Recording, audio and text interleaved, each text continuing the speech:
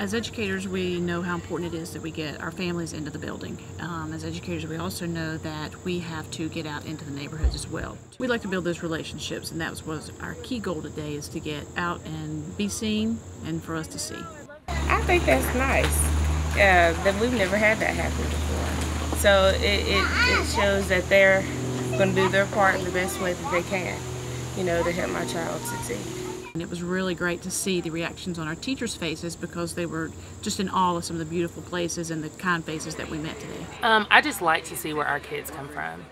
It's very refreshing, and it puts a very good perspective with what I do in my role as a counselor, to just connect with kids and to be mindful of where they come from before they step into my office. I think for the parents and the students to see their teachers in their community is a really important connection for them to feel. They feel that we're more invested in the community. We wanted to start the school year off getting our faces out there and recognizing that we want the parents involved in their students' process, of their educational process. We think that we were able to do that today. It makes me feel great.